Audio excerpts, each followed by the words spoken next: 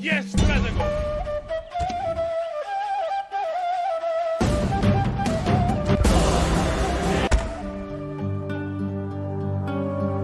Victory and honor! We have conquered! The great empire of Persia is crushed, and its people acknowledge you, their ruler.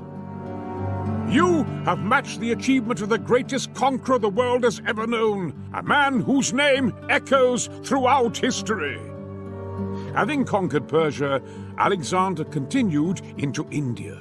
He smashed King Porus at the Hydaspes River, but his men, exhausted, homesick, and unsettled by their king's bouts of increasingly unbalanced behavior, finally refused to go any further.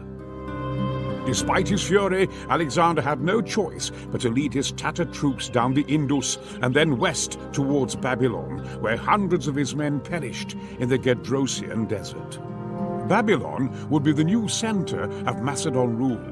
Further steps would be taken to create an homogeneous culture, and a new fleet would be born to challenge Arabia and Carthage. But none of this was to be. On his return to Babylon, Alexander finally met an opponent against whom all of his courage and skill was useless. He succumbed to a fever, and at the age of 32, the man who rode unscathed from countless battlefields died in his sickbed.